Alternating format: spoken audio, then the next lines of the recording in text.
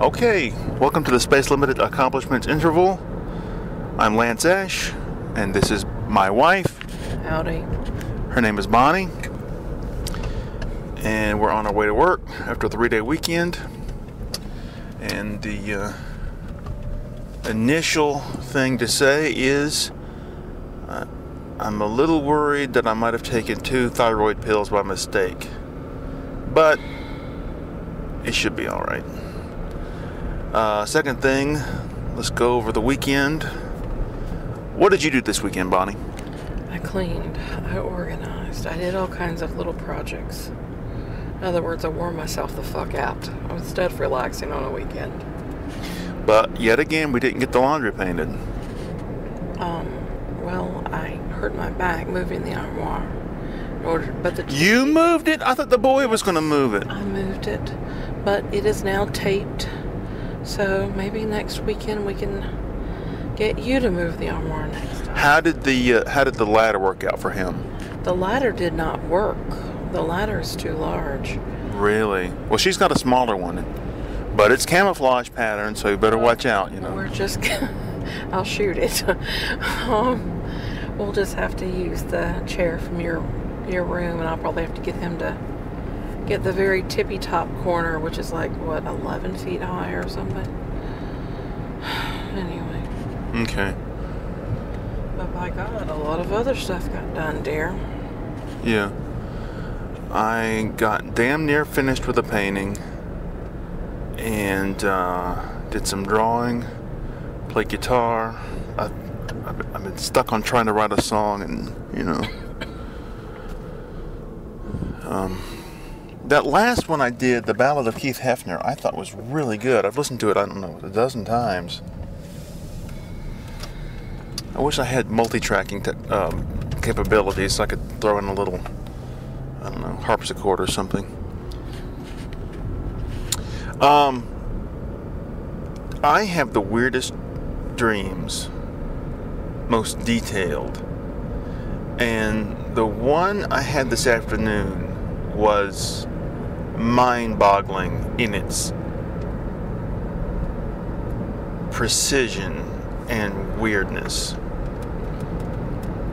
There was a time period around 68 when mainstream America embraced some of the trappings of psychedelia, and in fashion and in graphic design. And there was a lot of shitty humor that I think was accepted because everybody was drunk back then. And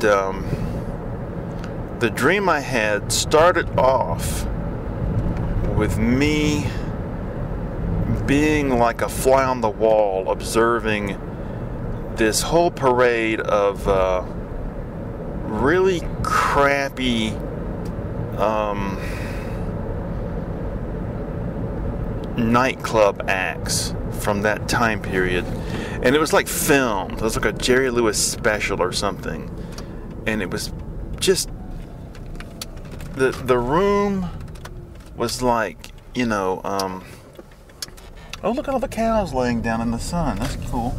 But anyway, it was like what's the word? Like magenta colored textured wallpaper on the stage, and people doing like in the old days, comedians would come out and say, now I'm going to do a complete parody of a John Wayne Western. They would have to explain the premise before they did it, and then they'd do the whole damn thing. And it was just lame, but everybody was drunk, so they didn't care. And it was presented as a series of like, this matches this LP, and I would see the cover of the LP, with that sort of Pushman Studios graphic design and stuff. And that part of the dream led into you and I went to a book sale, and I was picking up all these cool books, but then I saw the prices were just outrageous, so I decided to steal a couple instead. And But again, it was that kind of really intricate graphic design in these things, and I could just see everything in the dream. Very odd. And of course, your natural reaction when you wake up is I'm going to draw some of that. You know, as you get older, though, you realize you can't do everything in the world. You're running out of time. Do you ever have funny dreams? Yes, and then I forget them. You forget your dreams.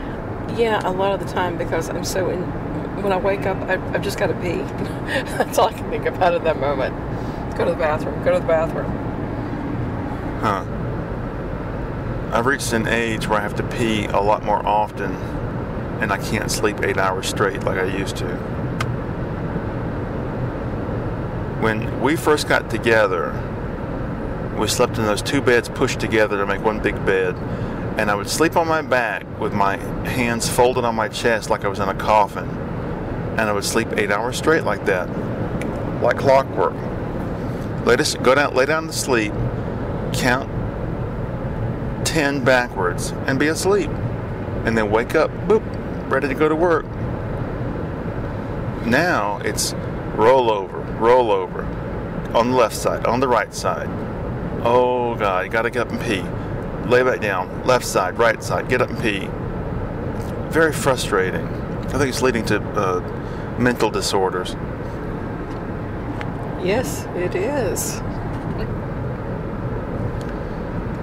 Oh my goodness, I snapped at work last week at somebody for moving my stuff in the break room, and I felt bad about it. So about 10 minutes later, I went back to him and apologized, and he reached up and grabbed my arm and he said, "That's okay. I've known for some time about your mindset." Meaning, boom. I've known for a while that you have, borderline insanity. That 9-inch scar on top of your head doesn't help. Yeah. Just a constant reminder to folks. Yeah, I can feel the edge of where the scar begins, right behind my ear. So I had 32 staples in my head. I've had 5 brain surgeries, 3 invasive, 2 by radiation. So there's no telling, what trauma my brain has endured. The last time they actually cut away part of your skull before they'd been able to go up through the nasal cavity. And that has really, really affected you more than those other surgeries. Oh, what fun. Yeah, I got a picture of me. I don't think it's online. I think it's just... It's in your... your Gmail docs. I think so, yeah. But anyways, one side of my head is puffed out like a pincushion or something. There's a guy down there at the graveyard staring at a grave all by himself. Usually you see that kind of thing with a group of people, but just one guy staring at a grave is rare. Anyway, so Bonnie and I finished watching the available episodes of Endeavor, and season 6 ends. 7. What? I thought that season 7 was the one that's coming out soon. Season 8's coming out. Okay, so season 7 ends really, really good, just like season 6 did. Not as good. I thought it was sort of a retread, but still tense and emotionally satisfying. We used to watch David Suchet's performance of Hercule Poirot and really enjoy those, but compared to compared to the depth that these modern shows have, it's nothing, We also tried that David Attenborough thing about the end of life on the planet. Yeah, it was really depressing. I ended in tears. We got through half of it, maybe, and we're like, I don't think we can finish this. It was really sad. Well, I read a little synopsis of it online, and it says that he ends on a word of hope, like this is what we can do to make things better and so forth. But oh Lord, it's bad enough contemplating your own inevitable demise, and you have to think that the whole thing's going to come to an end too. But Buddhism teaches us to accept these things. Except we're not Buddhist. No. And then there is the Christian philosophy of Jesus is coming back. We might as well just strip and rape the planet of all of its resources, because what does it matter? Jesus is coming back. Yeah, it's amazing how capitalism and Christianity go hand in hand. It's fine.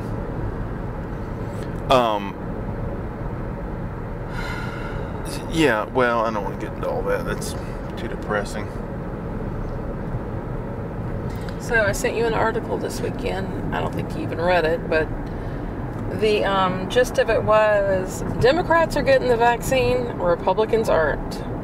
There's something like 47% of Republicans said they would never get the COVID vaccine. And I was like, Jesus fucking Christ, this really is a dividing line in our country. And these are the people that claim that they're pro-life, and yet they're out there. Like today, I saw the idiots piling out of this evangelical church, and it was just one person after another, and no mask. Drove past another church, and again, all these people gathered, and they had a little, I don't know, a icy stand or something outside, and they were all out there congregating and talking and all maskless, and they didn't give a goddamn. And so those people, they have no right to claim the status of pro-life anymore. Well, the lesson that I took away from the David Attenborough documentary was there's too many goddamn people on the planet. Oh, hell yeah. But you'll hear people who are totally in favor of the capitalist system, the cycle of eternal expansion, say, oh, the birth rate is declining. How will we support these social safety net programs that you evil communists have put into place, and so forth? And also, who's going to be the workforce? And every person on the planet should have 15 babies, and all of them can have Cadillacs, and it's just, ridiculous. I don't know. I'm torn between being some sort of activist and taking the Allen Ginsberg mindset of I'm just working on my own personal self-development. I've given up on trying to save the world. So, I don't know. Doing my art is generally enough to make me feel better about everything. Today, Bonnie gave me a haircut, and she did it right before I took a shower. So I'm sitting on a chair in the bathroom, naked. Now, I've been lifting weights for several months now, with the intention of not turning into Franco Columbu, but just losing some weight, toning up. And I'm standing, this is right, I just woke up, so I'm not all pumped up or excited. Standing looking in the mirror at myself, and I'm like, you're just the same old schlub. You're getting your grandfather's body. And I'm like, all this weightlifting, what's the point, But anyway.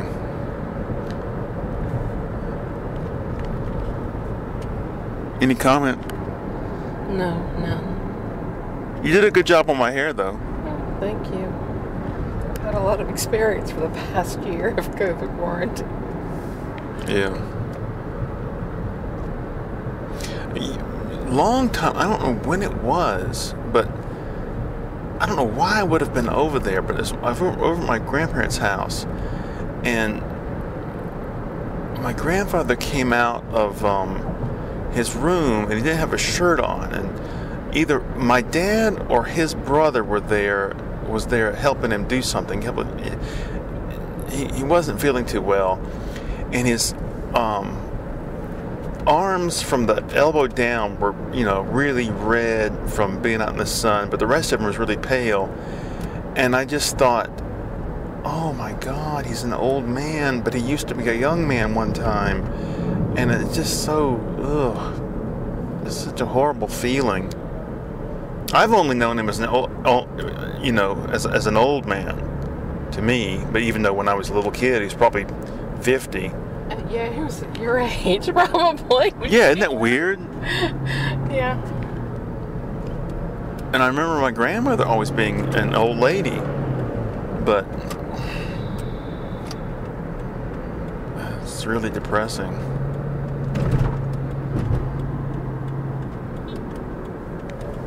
You beeping at us? Don't know, don't care. Watch out for Mr. Truck there.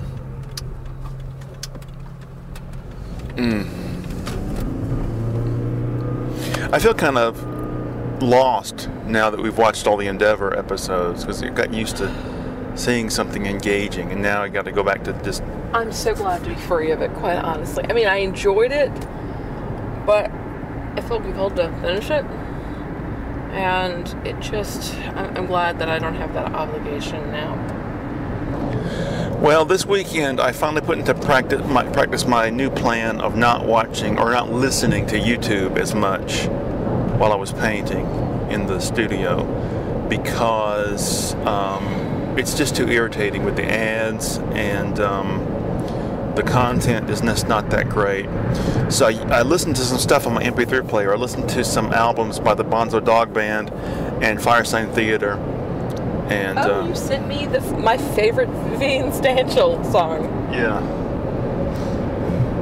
They did that song, Hunting Tigers Out in India, is like an old music hall song from the 20s or 30s. And they redid it. But the I should say 3 or 4 classic albums that Firesign Theatre did are brilliant. We're All Bozos on This Bus is brilliant. And did Clay introduce you to them? Firesign Theatre? No. Long time ago, there was a record chain called Camelot Music. It was a mall-based store. And I was in there, must have been, 13, 14, somewhere in there. And they had discounted LPs at the front. And they had their album, How Can You Be in Two Places at Once? And I remember seeing it, not knowing anything about it, but just seeing the cover. And then many years later, I must have been about 24, I saw it on a CD somewhere, and I bought it. And I just thought it was brilliant. So I slowly got into the other albums. And Don't Crush That Dwarf is brilliant. Oh shit, what's the other one? But anyway, so I did that while I was painting, and it was much more satisfying. I mean, I'd rather listen to somebody talking, or 2 people talking, rather than music when I'm painting. But yeah, but the ads. Listen to a lot of Mark Kermode movie reviews, and the interviews for the Archive of American Television is pretty good too.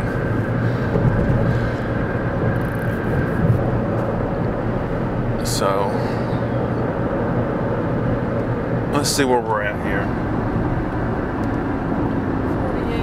48. Yeah, we're gonna wrap it up here in a minute. Gotta come up with a theme for each radio show from now on. Our boring weekends. Yeah. It's okay. I'll just end with this little anecdote. I was my friend that lives in New York, we sent him birthday cards for his birthday, and he sent an email back thanking us and saying, probably gonna go to this little island, Block Island, and rent a little cabin like we do every so often. It's very yeah. So it just sounded like this exotic, wonderful thing to do. And I respond with, somebody move my lunch!